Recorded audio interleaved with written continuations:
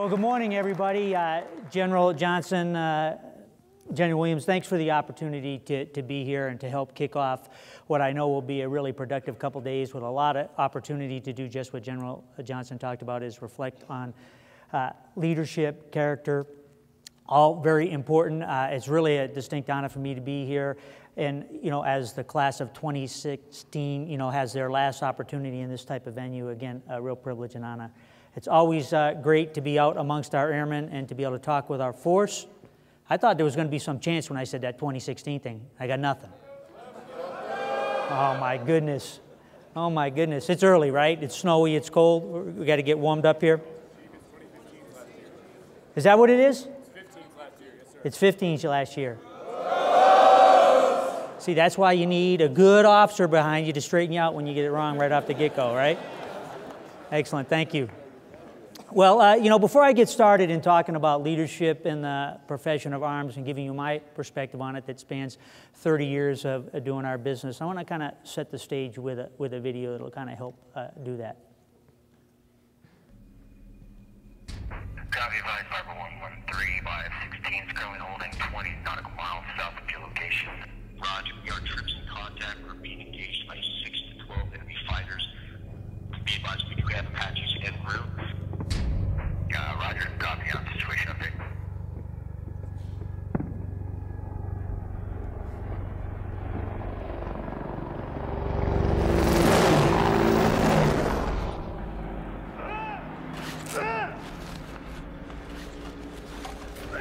Bleeding, stop!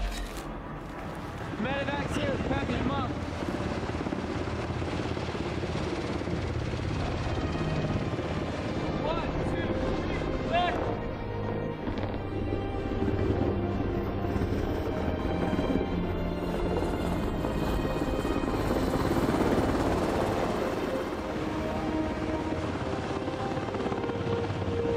Viper 1-1, advise and ready for game plan.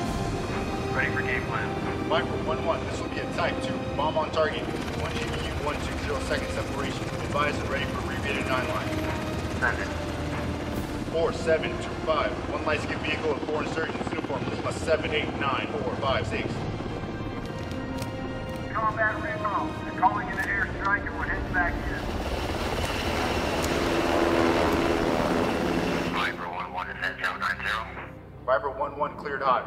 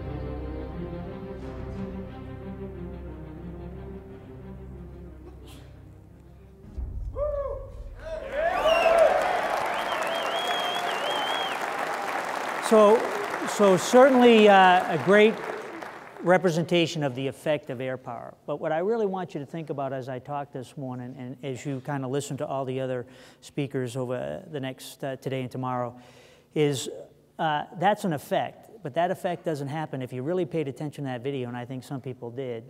You know, that takes airmen, and airmen need to lead and be led. Otherwise, you don't create the effects of air power. You just have pretty cool stuff that could do pretty cool things. So let me give you a couple more examples of what I'm talking about when you think about airmen and air power and leadership. So this is Chief Master Sergeant Richard Etchberger. He's one of our Medal of Honor recipients, 1968, in a classified radar site in Laos. He and 19 of his fellow airmen are there. They're under attack by the North Vietnamese, insurmountable odds against them. Airmen being wounded, they're calling in to be evacuated. Chief Etchberger tends to those wounded, continues to fight off the enemy for several hours until helicopter support can come in and evacuate them. And as a true leader, he makes sure every one of his teammates is up into that helicopter and is the last one to be hoisted off that hillside. And once all of our airmen are in that helicopter and they're going, one of the enemy just happens to have that lucky shot. It goes through the fuselage of that helicopter and he loses his life. All in doing what it is we have all stepped up to do as airmen in our Air Force, and that is, you know, pay the ultimate sacrifice as called upon to by our nation. So a great story. I had the very distinct honor of just last week being out at Minot Air Force Base and dedicating one of the dorms, standing behind his son, Cody, who never really got to know his dad. 2010, he was awarded the Medal of Honor, and only then, as a grown man, did Cody ever really get to hear the full story about his dad's service and sacrifice.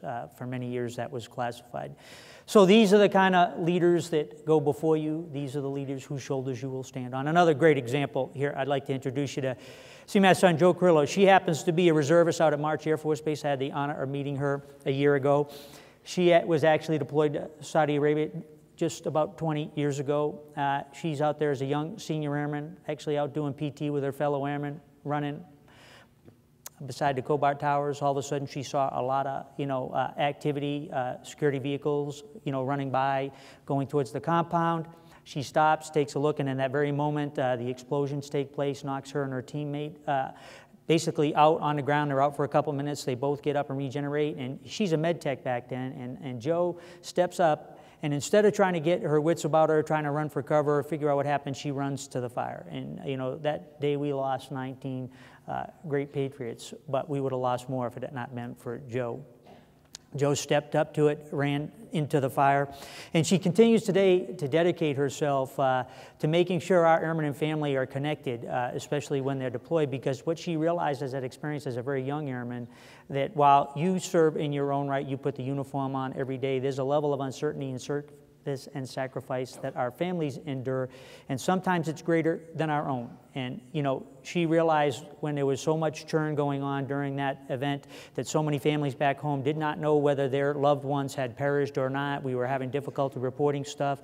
The connections back then were not nearly what they are today. So she dedicates herself to connecting with families as our airmen go to faraway places and do what our nation needs them to do to keep them connected, either through the Yellow Ribbon programs and the various things that we have, but no doubt a leader in our Air Force. Let me bring up this next really great example of a couple of great airmen, airmen that you will lead. So here you have Tech Sergeant DeChan. You see him wearing Staff Sergeants right there next to him. He's standing next to his supervisor, Master Sergeant Eric Nelson. This is when they were both stationed at Turkey, and Kit was an ALS instructor, and Eric was the commandant there. But their story goes back and transcends this earlier. So Sergeant DeChan there, then Airman DeChan, will tell you back in his days when he first came in the Air Force, he's at his first duty assignment at Nellis Air Force Base. He is a self-professed, he knows I use these terms because he's given me position, but he would call himself a dirtbag airman. Didn't really care much about being in our Air Force. This was just something he was doing until he was going to do something else. Didn't take very much pride in what his mission was as a maintainer. Didn't show any pride in his appearance and what he did. And one day, he got selected to go to Airman Leadership School, and back then, Sergeant Nelson was the commandant of the Airman Leadership School there at Nellis. And he sat down and he had this conversation with Airman DeChan then and said, hey, what do you want to do in life?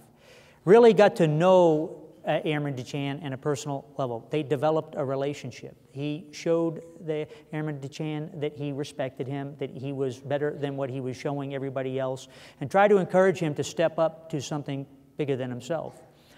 And now, Sergeant DeChan, I get to meet also Sergeant Nelson really just a few months ago before he retired out of Altus. And, this is a leader, a senior NCO, that took the opportunity when so many before him could have taken an opportunity to motivate and inspire a young airman to live up to their full potential. And now we have Sergeant DeChan. He absolutely continues to serve. He's the NCOIC of our first-term Airman Center at Cannon, continues to develop and inspire and motivate the young men and women that will continue to serve after him. And I bring them up as examples because these are the men and women that you're going to lead. So while you, by definition, when you graduate this prestigious institution, our United States Air Force Academy, you are going to be leaders among leaders. They are going to be very experienced leaders. They are going to know, in some cases, a lot more about our Air Force and their technical jobs than you know. And that will initially may appear or seem to be a little bit intimidating to you. But make no doubt about it, the nearly 400,000 enlisted men and women will look at you as their leader and expect you to lead them. And if you remember anything, at least anything that I have to say today, and when we go through the Q&A later, I want you to remember one thing about leadership that is really fundamental.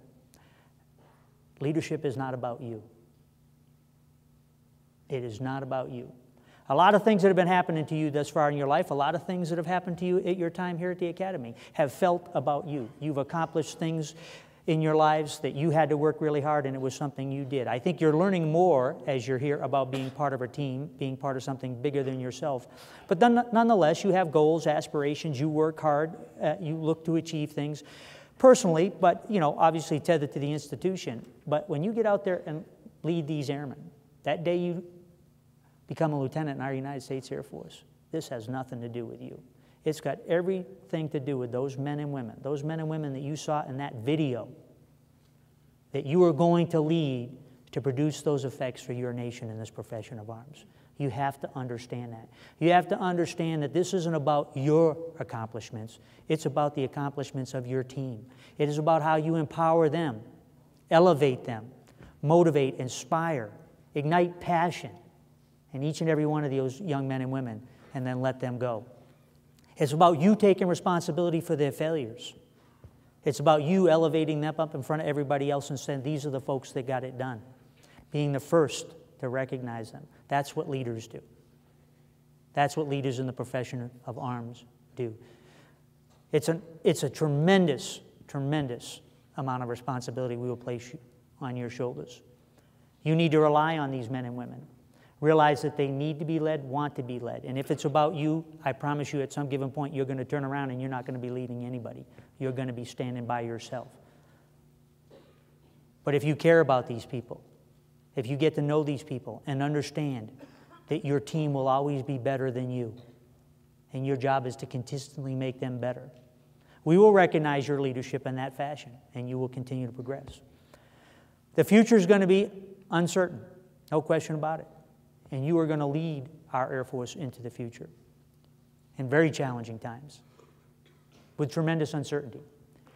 But remember this, you lead in the profession of arms, not in a normal organization. And there is a different level of commitment that your nation, that your Air Force expects of you. You walk by those words, those core values every day, and they are more than just words. They hold us together. They are a bond. That call to duty, that commitment, each and every one of you have to have it.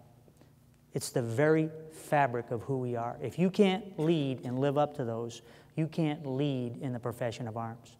You can't motivate and inspire these young men and women that absolutely will look to you to ensure that they and their families are cared for and are part of the equation. And if you do that, there is no mission that they will not take on under your leadership. There is no great sacrifice that they will not step up to.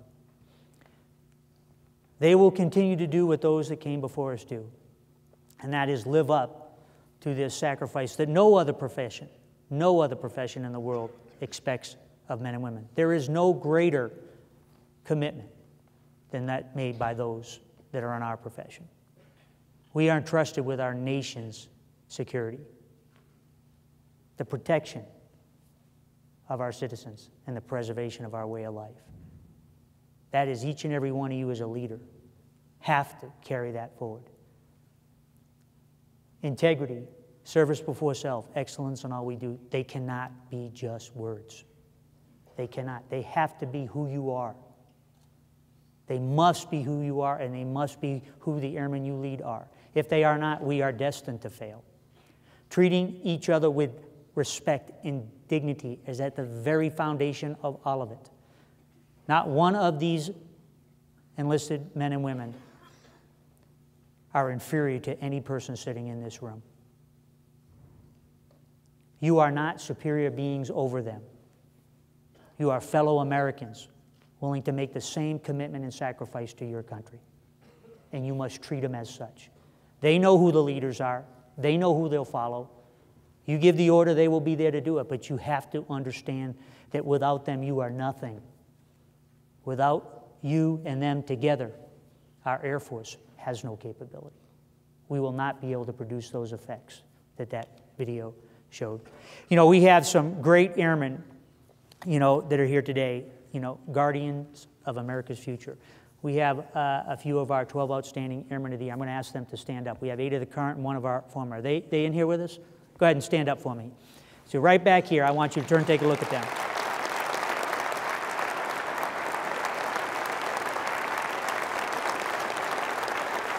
These airmen, these enlisted airmen, are the people that we're putting in your hands to lead. And they are leaders in their own right. You need to leverage them. You need to acknowledge them. They are ready for you to come into our Air Force and take them into the future. They understand about service and sacrifice. They truly do. They understand about taking an oath to defend our nation, and they're fully prepared to do it, just as each and every one of you in this room take an oath. Let's play the video about our oath and give you a kind of a perspective on that.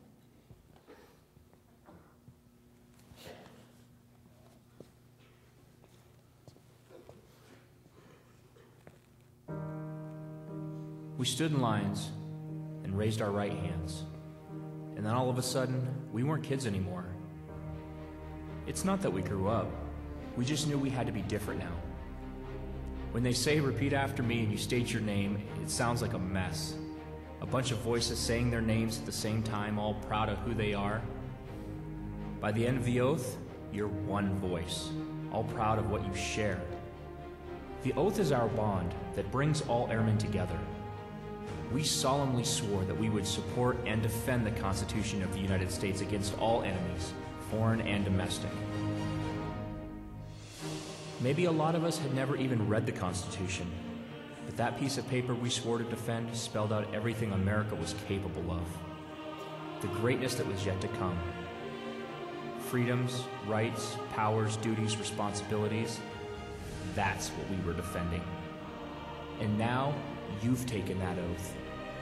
You swore to do what was required of you. What is required will be more than you thought you had. You will be given boundaries and borders, but you will also be shown horizons. Your duty is to achieve the impossible. Your orders are to conquer fears, do things we couldn't dream of. Your orders are not to live up to some romantic idea of what we were, or to drag our memory with you like a weight. Your orders are to let us carry you to places we couldn't find. Your duty is to your country. Your duty is to be an airman. The oath is not a limitation. It's a starting gun. You have not sworn to do what so many brave men and women have done before. You've sworn to do what no one has done before. Do not repeat after us. Do better. Aim high, airmen.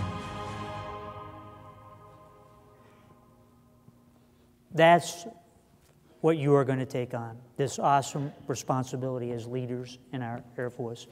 I would tell you, I cannot wait to the day and the honor that I will have to salute each and every one of you as officers in our Air Force. But yet you not forget that it is a privilege, not a right, but a privilege to lead the world's greatest men and women, and the world's greatest Air Force, and the world's greatest nation. It is something that I think you will take on in a way that seems overwhelming at first, but understanding you're part of this institution that is bigger than any one person.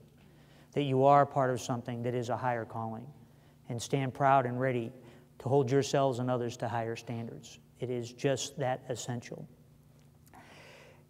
You know, the responsibilities will be great, but you'll be prepared. That is what your experience here at the United States Air Force Academy has prepared you for. There is no question, and this airman's eyes or the eyes of the most senior people in our military, that you will be fully prepared to take on this challenge. So I would leave you with this as you kind of think about what's going to happen this week, and you take all the tidbits of information on leadership, and they're vast and wide, and I think you should listen to all of them. When you kind of wrap that all up and you take those moments of reflection like General Johnson talked about, and you really should take time to reflect on all that you've heard and what does that mean to you and how do you feel about it. Think about what our 6th president had to say about leadership. And at the end of the day, if you can say this is the type of leader you are, if your actions truly inspire others to dream more, learn more, do more, and become more, then you're a leader. And you'll be leading like those that came before you. So a real pleasure to be here with you again to kick this off with General Johnson.